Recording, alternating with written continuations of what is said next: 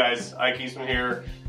We're in the Eastman's Gear Lab, and today we're going to talk real quick about how to pack your cooler. It's the middle of July, everybody's hot across the entire country. Here's some tips that I've learned and some tips that we've learned from people like Yeti about how to pack a cooler depending on what you're trying to do with it. A lot of people obviously know ice, but one of the tricks that we use, especially early season for antelope hunting, is dry ice. Dry ice is key because it will stay frozen until it is gone. It will also keep your cooler and your ice frozen until it's gone. So what it does is just add a little bit of time in the field. So it doesn't take a ton. This is about 1.5 pounds of ice, of dry ice. Make sure you leave it in the paper sack. Don't touch it. It will frostbite your hand instantly. So there's two methods. There's one to freeze stuff and one to keep things cold. What we're going to do today is just keep things cold. The other one is you just reverse the order of this. So to keep things cold, you throw the dry ice in the bottom of your cooler. Make sure it's flat. Take your ice, your regular ice. Now the key to this is making sure that the ice covers completely up the dry ice.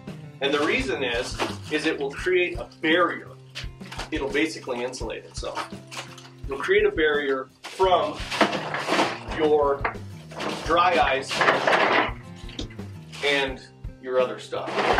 Now I've done this long enough to know that if you don't do that, you will open your cooler and there will be an exploded pop in there, or whatever else. Whatever touches that dry ice freezes. So the dry ice covered by ice, it's going to dry, it's going to freeze the ice solid, and then you can just put your stuff on top. Now, the stuff that you want to stay colder, put it on the bottom. The stuff that you want to keep cool to drink, put it closer to the top. And the stuff that doesn't really matter, like the sandwiches and things that you want refrigerated cold, leave them on the very top. Now, the other key to this is you don't have to have the ice surrounding the drinks. In about probably an hour, hour and a half, this cooler is going to be so cold, all of this warm stuff will be freezer cold, just because of the amount of ice in here.